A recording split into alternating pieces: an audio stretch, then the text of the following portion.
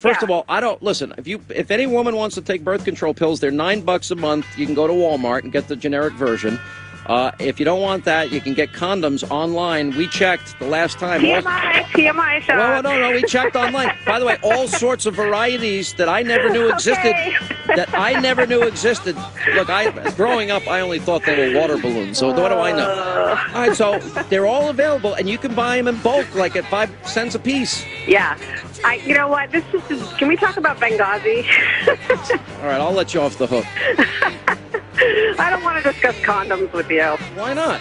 I just don't. Okay, I mean, all right, let's talk about it. Oh, if somebody wants one, they're cheap. A lot of guys don't want to wear condoms, Sean. Oh, good grief. Now that's too. Now you're TMIing me. I don't. No, okay, well, you asked for it. Well, I'm saying a lot of girls get pressured into having unprotected sex and they get pregnant. So that's the argument for having them on birth control pills.